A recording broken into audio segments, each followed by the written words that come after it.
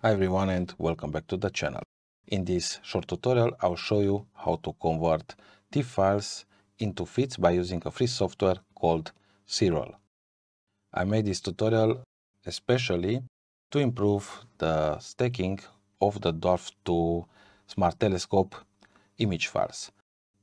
Using the TIFF files that Dwarf II currently generates in the beta testing, we cannot obtain a color stack if we stack them in DeepSkyStacker. So to obtain a color image, we need to convert them first into feeds, and then we will be able to obtain a color image stack and also better results when we will process the image. Siril is a free software, you can download it. You can find easy Siril by doing a Google search. It will send you to their website. Here you can go downloads and download the latest version. After you install the software, you'll open it and you'll go here at conversion.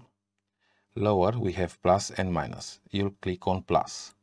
Here you'll select the TIFF files that you want to convert into feeds.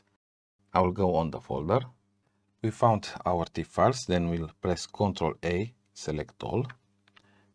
You'll select all the images that you want to convert into feeds. If you want to discard one, you can press Ctrl and click and select or deselect. Now we selected the images and we'll press add. We have all the images here. We can add also a title. So we can leave this title here and it will also add here an extension when we will convert the files. Now click convert. By default, the software will import the files into the pictures folder. So let's go in my pictures and we already have the files converted and we can import them in DeepSkyStacker. I have DeepSkyStacker open and I'll just drag them here. Now we select light frames, press OK. Now we can make the necessary settings in DeepSkyStacker to be able to stack the images. Now DeepSkyStacker finished the stack. We have a colored RGB image. So now we can also obtain more color using the saturation. Let's drag it to 20.